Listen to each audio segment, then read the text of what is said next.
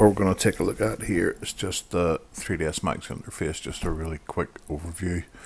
So we have 4 viewports here. Okay, you can click on them and you'll highlight them. This is the area where you'll build up your scene or your model. Okay, we have up along the top here, we have various menus here. You can go into them and you'll see all sorts of options in here. We've got a toolbar here. You'll be using this quite a lot. And over here is one of the most important panels. We have our create panel, our modify panel, and our hierarchy panel. We'll ignore these last 3 for now. In the create panel, you can see we've got different sort of types of different objects we can create here, from what are called primitives to splines or lines. We can create lights, cameras. These are helpers. Okay, we're going to stick to this one here, standard primitives. Okay, for this lesson. Okay, along the bottom here we have a timeline. Okay, we'll not be using this too much in the first few lessons. This is how we play back our animation. We have controls here. We can hit play. You can see the timeline moving along. Okay, let's just rewind it. And up here in each corner we have what's called the view cube, which you can click on and rotate around. I generally don't like using that. I usually just use the keyboard shortcuts. So one of them is Alt middle mouse button, and I'm just holding it down and moving my mouse and looking around. Okay. Control Alt middle mouse button to zoom in and out. Okay, and then just middle mouse button by itself. This is called a pan. This pans around our scene.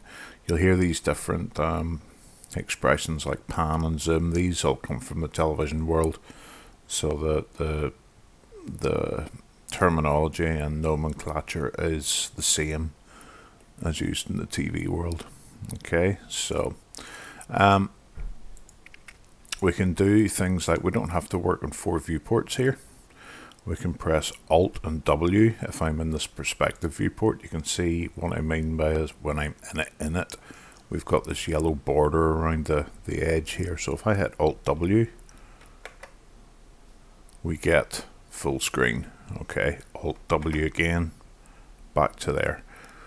Down here we can set up, here it is, we can set up different configurations for the screen. For instance, this one here, 3 viewports along the bottom, 1 up here, or we could go here. Generally you'll find that you'll only really want to work in 1 viewport most of the time. Okay, there are other times when you'll want 4, but for me it's just too confusing. Okay, I'm going to give you a few keyboard shortcuts here. So P will switch to perspective mode. Okay, and I'm just holding down Alt and middle mouse button here to move around it. So that's P for perspective mode. We can go L for left view, and you can tell what view you're in by looking up the top left hand corner here, left. Okay, T, top view. You can see the little viewport label has changed up here. We can also click here and choose our viewport. Here are the keyboard shortcuts, T, F and L. By default there are none set up for bottom, back and right, but we'll get to that later on. Okay, so there's front viewport and back to perspective. Alt middle mouse button to look around. Control Alt middle mouse button to zoom in and out, and middle mouse button to pan. Okay, now we're going to take a look at creating a few primitives. Okay, these are primitives here. They're called primitives because they have very few parameters. For instance, if I click sphere, you can see it's highlighted here. Move over, click and drag. Okay, and we've got a wireframe view of a sphere. F3 changes from wireframe to solid view.